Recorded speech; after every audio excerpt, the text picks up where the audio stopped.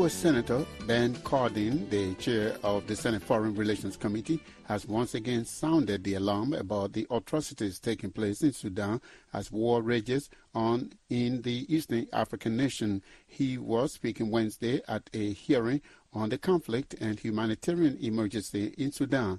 VOA's Douglas Mpuga followed the hearing and has this report. In his opening remarks, Senator Cardin also called for external actors to stop arming the belligerents in Sudan and called for a diplomatic solution. The hearing comes after the chair sent a letter to President Biden requesting a determination on whether Sudan's Rapid Support Forces and its leader, General Mohammed Hamdan Dagalo, should be subject to sanctions for gross violations of human rights under the Global Magnitsky Human Rights Accountability Act. Ceasefire after ceasefire has been violated. The risk of further atrocities is high. Diplomatic efforts to end the conflict have failed. I think we need to make it clear to both parties and their foreign backers the cost of a continued conflict is higher than the cost of coming to the negotiating table. A report from last year by the United Nations panel on experts found evidence that the UAE was giving arms to RSF. The Senate expressed concern for the plight of civilians caught up in the fighting, especially now as the fighting approaches Al-Fasham. Is the only remaining city in Sudan's Darfur region. The Rapid Support Forces have not taken over. Eyewitnesses report attacks on over 16 nearby towns with entire villages burned to the ground. Starving civilians are trying to escape the violence with their belongings on foot.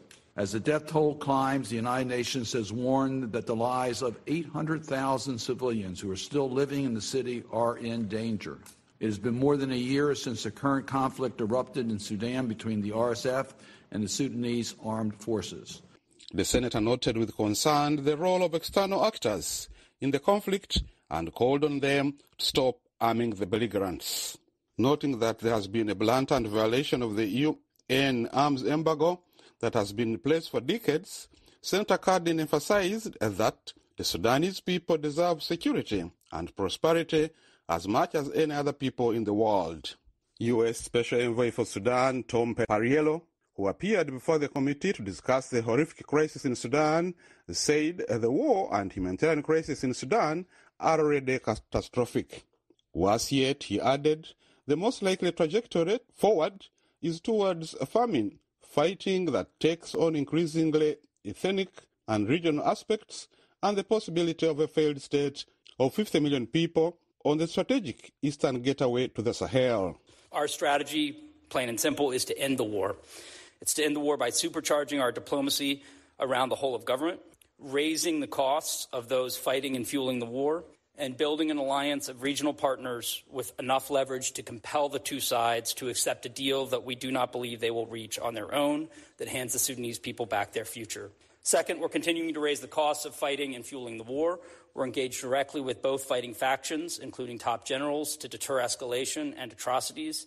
The goal, he said, is to build the political will sufficient enough to force the actors to silence the guns.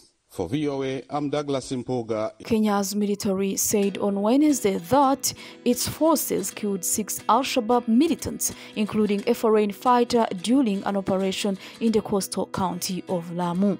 The Kenya Defense Forces KDF said it launched a targeted operation at 1 p.m. local time, 1000 GMT, against an active Al-Shabaab camp in Nkumba, about 10 kilometers west of Pandangul, near the vast Boni forest where the insurgents hide. The operation successfully neutralized 6 members of Al-Shabaab, including a foreign national, and resulted in the confiscation of significant logistical supplies, the KDF said in a statement. According to the statement, the raid was staged following intelligence reports that the group was planning an attack in the area. The KDF said some of the terrorists managed to escape and advised the public to remain vigilant, as the operation may lead to increased activities by the group, especially as the number of injured terrorists is reportedly high. Community members are encouraged to report any suspicious behavior or individuals seeking assistance in the area.